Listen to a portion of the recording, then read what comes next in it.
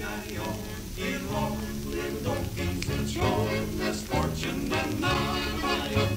E-I-E-I-O, get along, little donkeys, you know that Wyoming will be your new home. Life on the Red Horse Ranch.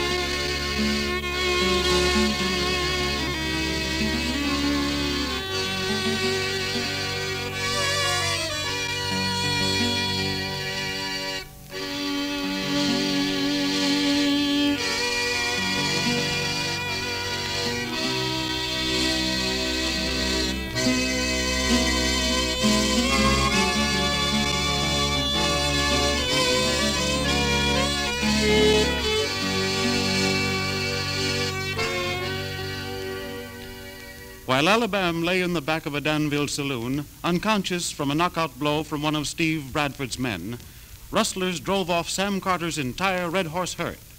The following day, Steve Bradford rode over to the Red Horse Ranch and told Carter he had seen Alabam in the saloon, drunk.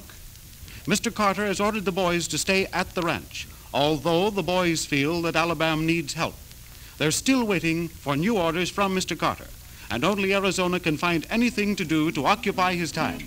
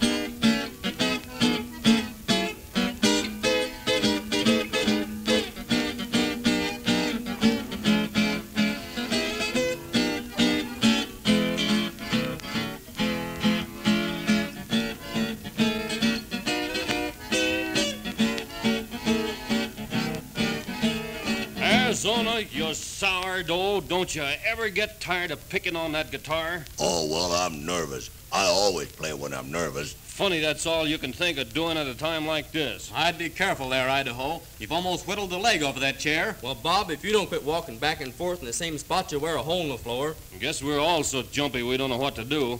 Not a word from Alabama yet, I suppose.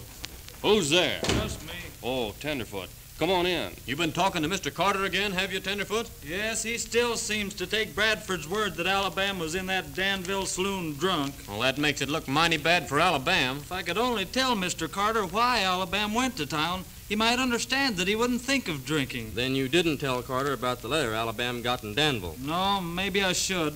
I can't help thinking that letter has a lot to do with Alabam's being gone, though. How do you figure that, Tenderfoot? Well, if Bradford happened to find out about Alabam's having that letter, he might not stop at anything to get it away from him. You're sure right there, Tenderfoot.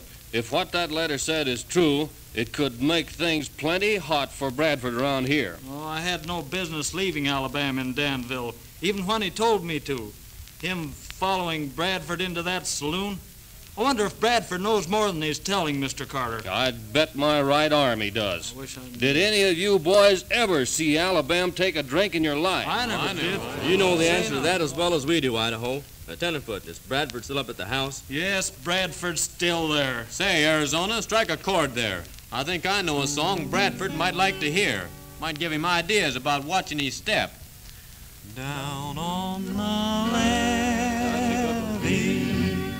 levee so low, hear the train lightning, hear the train blow, hear the train blow, hear the train blow. Late in the evening, hear the train blow. Roses love sunshine, violets and you.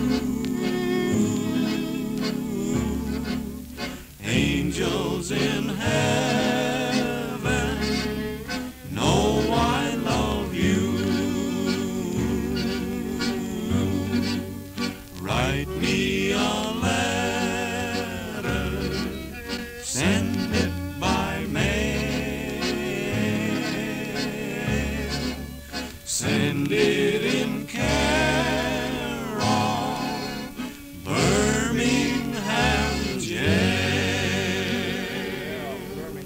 Well, I hope Bradford heard that. Well, it don't seem right for us to be sitting here singing when we ought to be out looking for Alabam. Well, Carter's told us to stay here, and he's boss, you know. If we just tell Mr. Carter about that letter Alabam got in Danville... Seems like that's a little late now, Tenderfoot. Maybe so. Bradford's been talking too much. Seems like that varmint can talk a feller into anything. Well, what's got me worried the most is Red, Alabam's horse. Coming in this morning with all them whip marks on him.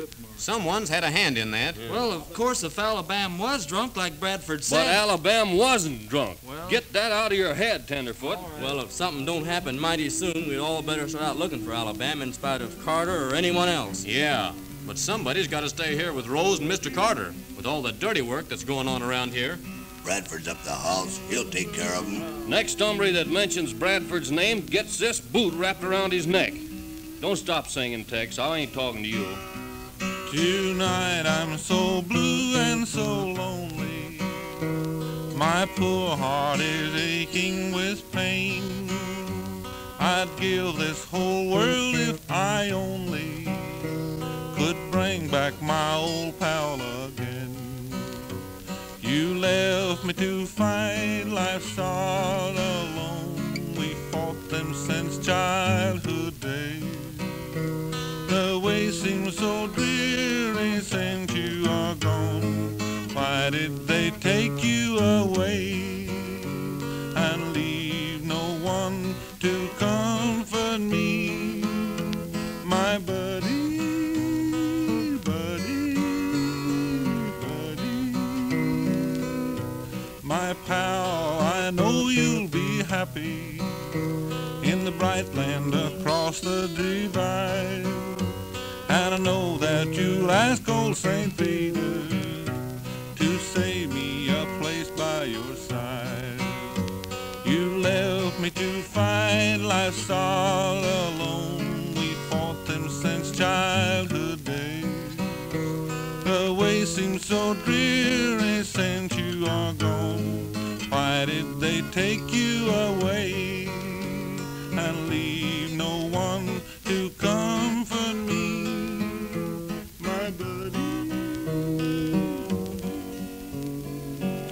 Well, I'm through waiting. How about the rest of you? Drop that guitar, Tex. We've got work to do. Come on, Slim. You coming, Tenderfoot? You mean we're going out to find Alabam? That's right. Oh, of course I'm with you, but shouldn't we tell Rose and Mr. Carter? They'll find out soon enough. Come on. Yeah, get to your horses. We're riding for Danville. Whoa, boys. Come on, man. Idaho, Bob, wait a minute. Pull up, boys.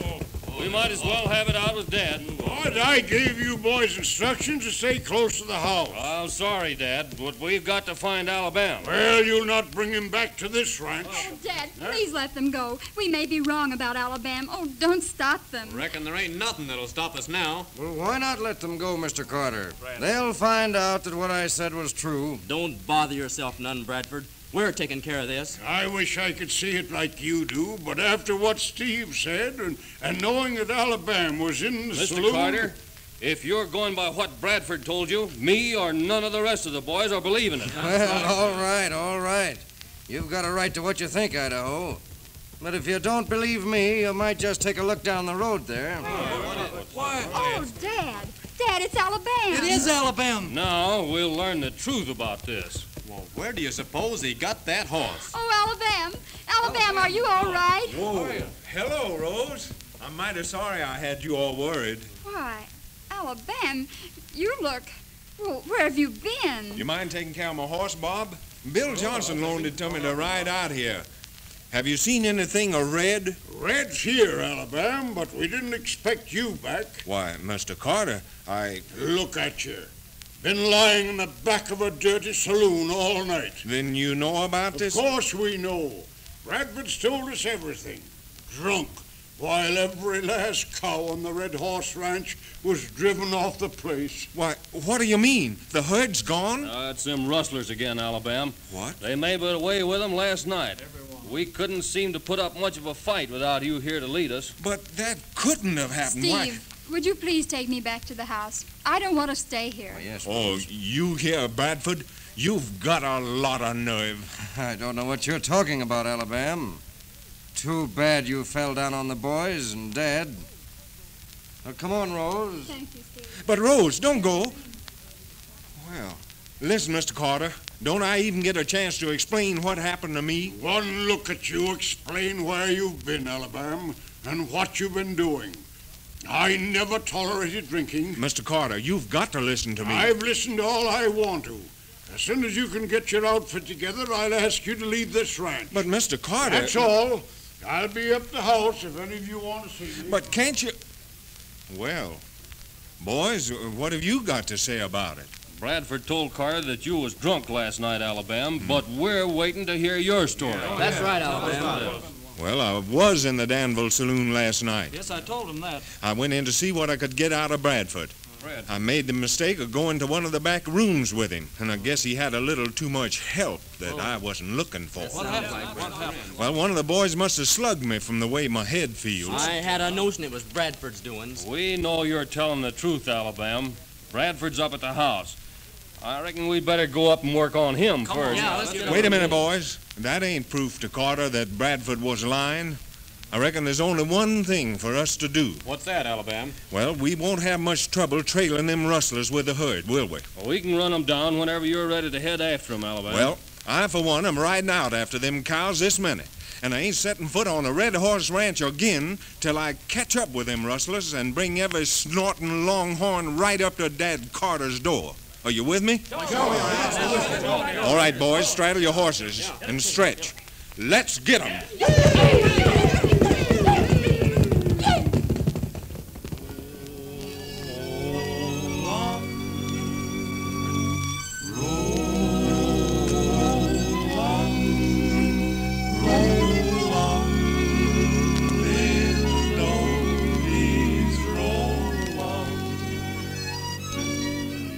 Good luck, boys. We know that you'll bring 'em back, and we know better days are coming for all the folks on Red Horse Ranch. Be in tune when the Red Horse Ranch is again on the air.